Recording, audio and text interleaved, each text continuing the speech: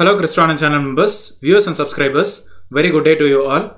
So I am really happy to meet you all once again. This time with a genuine review about a very famous trending journal which is currently in the minds of the researchers. The name of the journal is European Chemical Bulletin. So we have heard many of the faculty members, research scholars and even industry specialists even publishing their research papers with the European Chemical Bulletin. So in this video, we will try to find out whether this journal is currently in the Scopus indexing, and if this journal is currently in the Scopus indexing, we will try to find out how long will this journal remain in the Scopus indexing.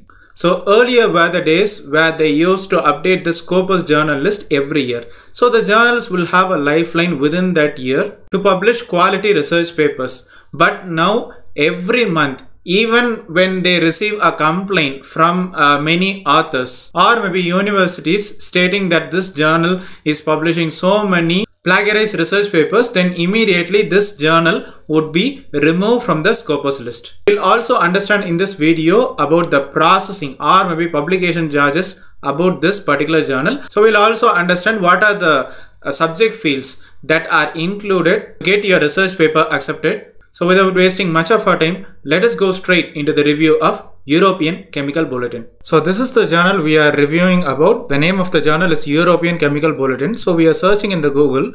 So we are getting some search results. So the first search result which comes is yourchembull.com. So this is the website for the European Chemical Bulletin. So down you can see some indexing databases like SciImago.jr and directory of open access journals. Even we have the links from Scopus, journal searches also. So straight away we'll go for the first website. So that is yourchembull.com. So this is the website for this particular journal. So in the home page you can see call for paper in special issue. The submission deadline is also mentioned.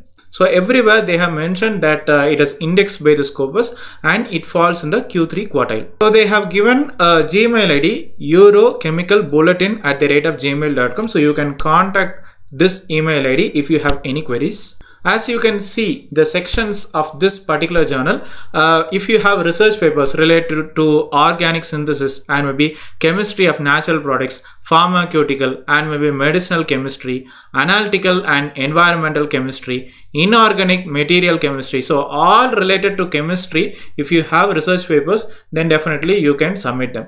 So some people might ask whether we can submit papers related to soil or maybe civil, construction. So definitely if the journal accepts, it is well and good. As per my experience, we have submitted some papers related to civil, construction and soil related as well, and they have accepted and published their research papers.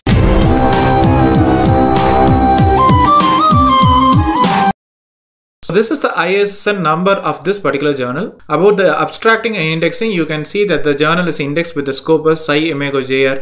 I really don't know why they have mentioned SciImago.jr. Of course, Scopus, it is well and good. And of course, they have mentioned that it is indexed also in the veterinary science database. So when we browse through the issues like 2023, so we can see almost like 8 issues. We are in the 6th month and we can see 8 issues. And there are many special issues also, but we can see if in 2022 there are no special issues, there are only 12 issues, but back if you scroll during 2021 we have only 4 issues. When we go through one particular issue like issue number 1, maybe I assume that it is January 2023, we can find numerous articles here. Although the papers are having international origin, but accepting too many papers and publishing them, I really don't know how far it will remain in the Scopus database. When we went through the editorial board, we can see that the editor-in-chief belongs to India, okay,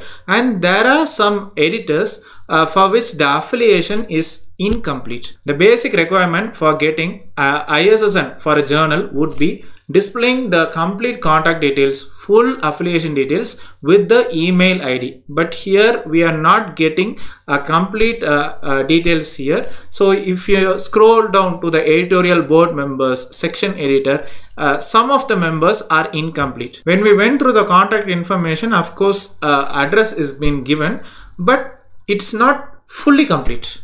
I really wonder why the Hungary country origin journal is having an Indian member as an editor-in-chief. So what we'll do, we'll search in the SciImago journal rank. So here we have searched for European Chemical Bulletin. So here it shows the country is Hungary. The subject area and category, it falls in the chemistry miscellaneous. So the publisher, it is Deuton-X Ltd. So here we have obtained H index to be 11, fairly a good score. We have the same ISSN what we saw in the website. Okay, so they have mentioned coverage years from 2017 to 2022. As I have repeatedly told in many of the videos that SciImago JR only publishes 1 year before. Okay, after successful verification of this year, maybe 2023, they will put it in 2024, so you need not have to worry. But here we are not getting any information. Here it shows information not localized, also how to contact in this journal, home page, email ID, nothing has been mentioned. If we go to the quartiles, till 2022 it belongs to the Q3 category. So until 2021 it was in the Q4 quartile. Okay, so here we can see the 2-year, 4-year and 5-year statistics as well. But if we go through the comments, several have commented. Okay, you can see only 3 articles in 2023 indexed by the Scopus in this particular journal, and many have commented that there are many special issues than the regular issues. I found one interesting comment here. One particular author has commented, I found double publication in this journal, which means the same paper has been published 2 times. So it is so unprofessional. So he has also mentioned that this journal is suspicious. Many complaints have come. Okay, so many papers was not recognized as Scopus. So he or she is requesting to cross check this particular journal. There is also another interesting comment. So Christian has mentioned the first issue in 2023 contains 3000 pages. Okay, so what would be the submission criteria and how you get the acceptance, and for 3000 pages how much would be the charges? So many questions arise because of this one, and as we can see in the website, there are too many papers of all fields. Well, we have received some negative comments in SciImago JR, but we can see that the journal comes under Q3 quartile. So the best way is to check the Scopus database. So here we go to scopus.com. Here we select the sources. Here title is being selected. Okay, so here you are going to search for European Chemical Bulletin. Okay, so here we are getting some suggestion. We'll click on this one. So here you can see that this is the journal European Chemical Bulletin. So citations, we can see 509 citations from 2019 till 2022. Percentage cited is 39. So we'll click on this particular one. So we are getting the information about this journal. Okay, surprisingly you can see Scopus coverage years from 2017 till present. Okay, so publisher the same, ISSN the same, source type journal. Here we are getting source homepage. So we'll click on this one. Okay, so here it points to yourchembull.com. So what we have reviewed earlier. Okay, so all the papers published there, we believe it will be indexed. Okay, so here you can see the Scopus content coverage. So 2023, there are only 3 documents. We are right now in June 2023. Okay, so only 3 documents. But if you see in each of the regular issues, each of the special issues, there are numerous number of articles. Okay, but only 3 documents. So we believe that these 3 documents would be from the chemistry field and not from any other field. So that is the reason, even if you publish more number of papers, only those papers in the relevant field will get indexed in the Scopus database. So we have understood that this journal is in the SciImago JR. Of course, we have found it in the Scopus database. So next one we'll check in the Web of Science database. So here are we in the MJL masterjournalist.clarivate.com. So here we can check for this particular journal, European Chemical Bulletin. Okay, so we can go for search journals. Okay, so here we can see, so there are no journals which are currently matching this title. Okay, so we have searched for European Chemical Bulletin, but the search results are Bulletin of Chemical Reaction Engineering and Catalysis, Bulletin of the Chemical Society of Japan. So many search results have come, so which means that this journal is not in the Web of Science database. So next we will go for ABDC, Australian Business Deans Council. Okay, so here we have searched for European Chemical Bulletin. So I am clicking on enter. Okay, We can see that there are no journals that match these parameters. So which means that this journal is not in the ABDC journal list. So next one, we'll go for UGC care list. Okay, so it is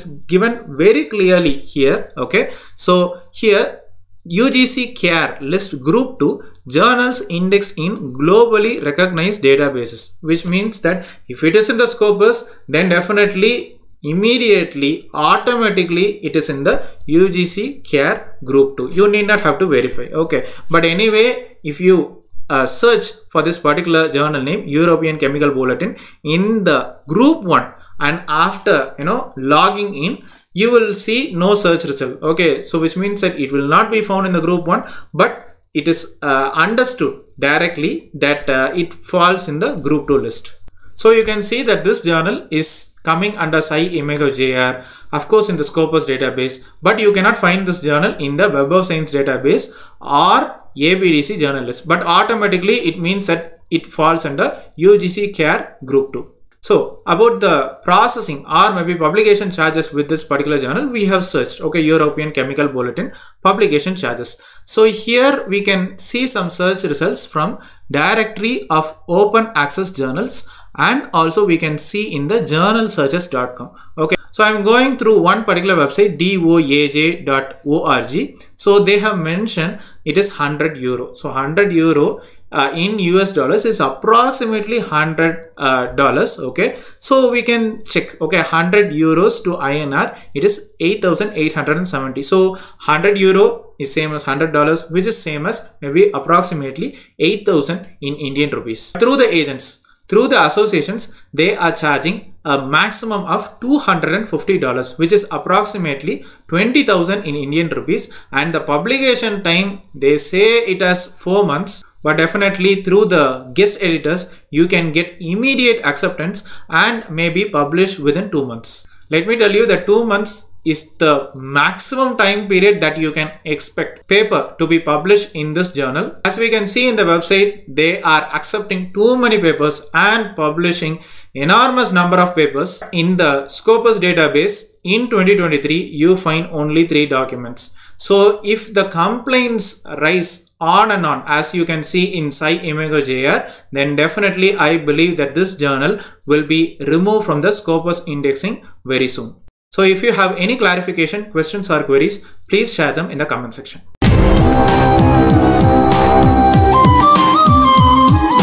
So I'm sure you would have benefited a lot out of this useful review. So if you have any positive experience or maybe negative experience with regards to acceptance or maybe rejection, please share them in the comment section. And suppose if you have come across any Scopus or maybe Web of Science or maybe SCI, UGC or maybe ABDC journal, and if you are in a confusion whether to go for the journal or not, please share them in the comment section as well.